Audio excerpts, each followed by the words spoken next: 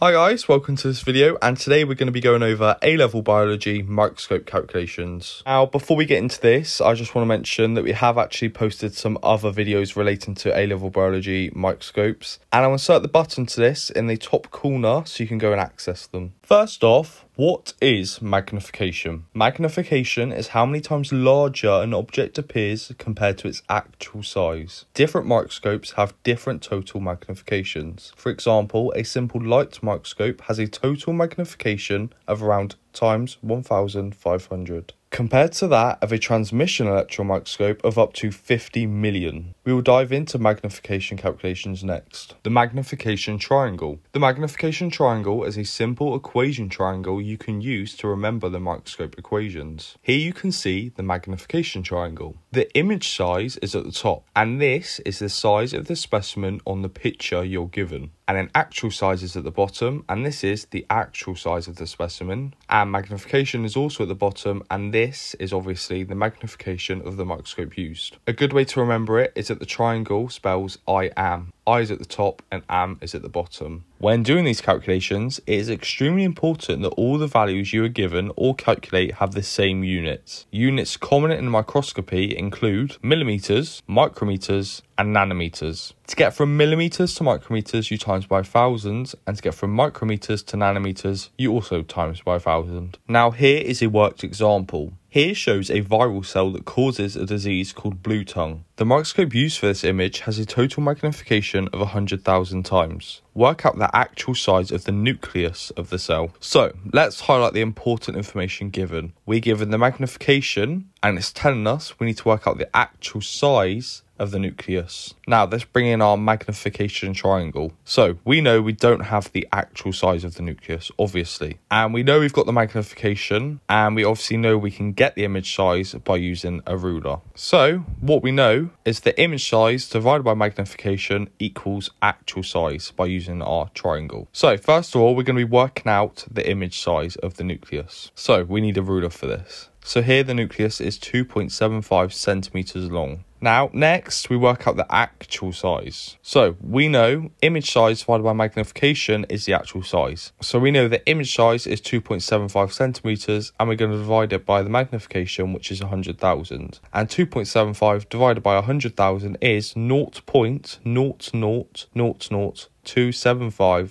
centimeters. If we convert this value into millimeters, micrometers, and nanometers, we can choose one of these values which looks most appropriate. Now, I've went with the 275 nanometers. Unless the exam question tells you otherwise, you could technically choose any of the other answers, but this one looks most neat. And that's your answer. Now we're going to go through our next worked example. Now this says, the micrograph shows a group of animal cells, including cell A, undergoing mitosis. Using the scale bar given, calculate the actual size of cell A. So as you can see, there's a scale bar. So this is a different sort of microscopes calculation question that you will come across in your exams or in your mocks or in practice questions that you do, and you need to know how to solve it. So first of all, we're going to highlight the keywords, which are scale bar, because we're given a scale bar, the actual size, because we're working out the actual size, and cell A. So first off, we're going to measure the length of the scale bar, and we're going to need a ruler for this, obviously. Now, according to the ruler, the scale bar is 2.5 centimeters long, and as it says on the scale bar, 2.5 centimeters is equal to 5 micrometers. So now we're going to measure the length of the cell.